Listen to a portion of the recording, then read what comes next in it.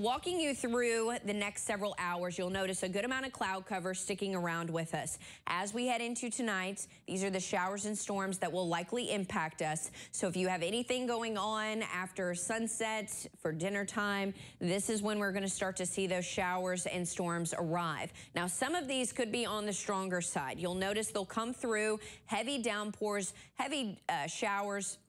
Not really looking at a flood threat, but these downpours are going to come quickly, and that's going to reduce that visibility, especially if you are out and about. Then they will become more scattered on the back end, but the heavier amounts are going to be staying primarily in the northern sections of the area. But either way, it is going to be good to get some rainfall. We've been very dry out there, so any moisture we can get in the tri-state is going to be good for our surfaces.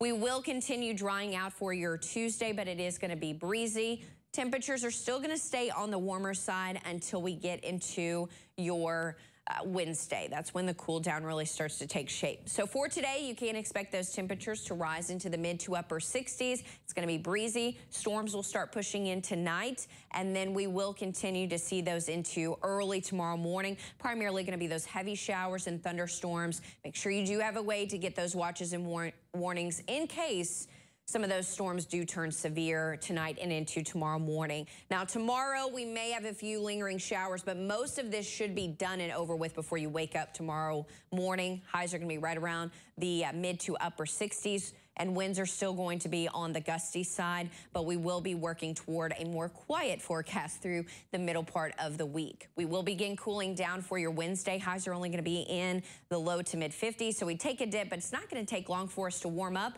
We'll be back to 67 for Good Friday, Saturday and Sunday. Rain chances are starting to move in. Now, we're still several days away, but as you are preparing for Easter Sunday, some scattered chances of showers may be possible.